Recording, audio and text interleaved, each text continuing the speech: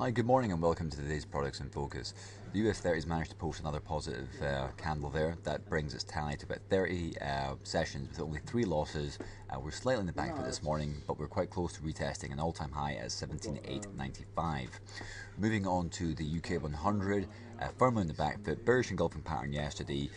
We're moving lower again today. Actually, Germany 30 looks a little bit nicer than the UK 100, but the next potential support is at 66.86, with the house pricing index coming out slightly worse than expected, but just showing a little bit of a slowdown. But yeah, it does look that the UK 100 is feeling a little bit of the pain this morning. It's still dropping just as we speak. Not a huge directional move, but enough to put the bears in control this morning. Looking at Japan 225, we've got an ascending triangle formation right here, a potential ascending triangle formation right here.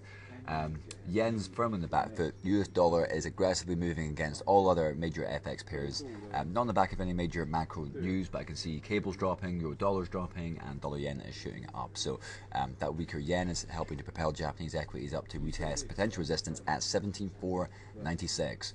So looking at that dollar yen position, what we had yesterday is that we bounced off potential support at 117.36.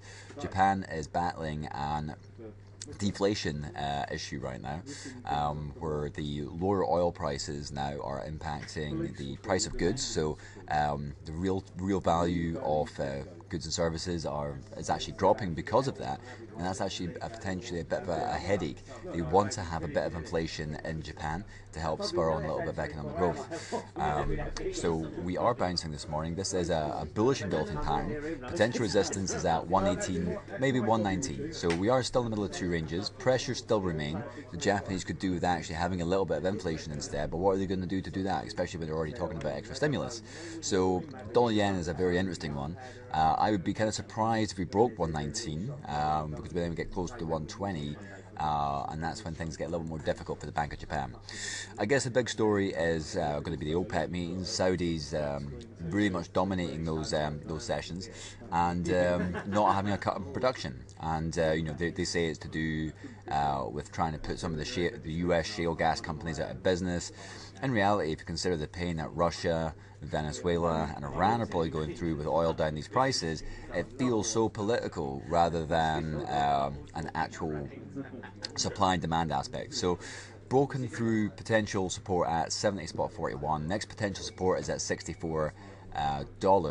The fundamentals are pretty negative in the short term. This isn't going to change overnight either.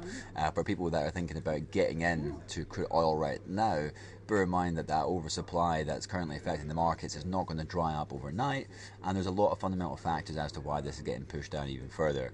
Keep your eye on any Chinese data like the PMI that's due out on Monday, which might add an accelerant to this downward moving action. Bear in mind that we were off the session lows last night, but we have actually dipped a little bit lower already again today, and we're still in negative territory today. So $70 spot 40 is the cap, a potential resistance on any upwards movement.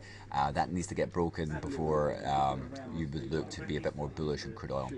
Gold's broken through potential support at 1186, getting close to that 21 period SMA. If we do break and close below that, that opens up a move back down towards 1137. I'm still not a massive fan of gold either direction, to be honest. It's a bit hard to read right now. Moving on to euro dollar. Euro dollar is back on the retreat. Next potential support, one spot 23.67, and we do have some eurozone data due today. We've got CPI data. As I said, the dollar is broadly advancing. And if we break one spot 23.67, the next potential support is at 120.47.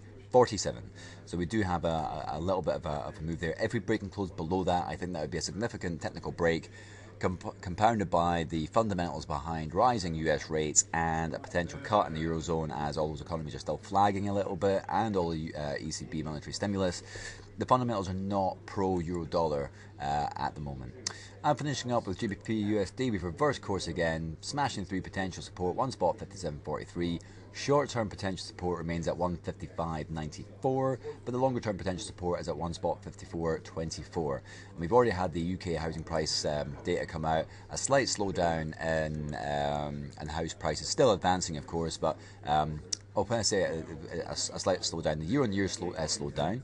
But if you look at the revision right here, it was 0.7 last month. They revised that back down to 0.5. So the UK housing market certainly slowing down ever so slightly, but an 8.5% growth year on year, I think, is still a significant milestone for the property market. It's had a great 2 years. You're not going to get that. You're not going to get these figures again next year.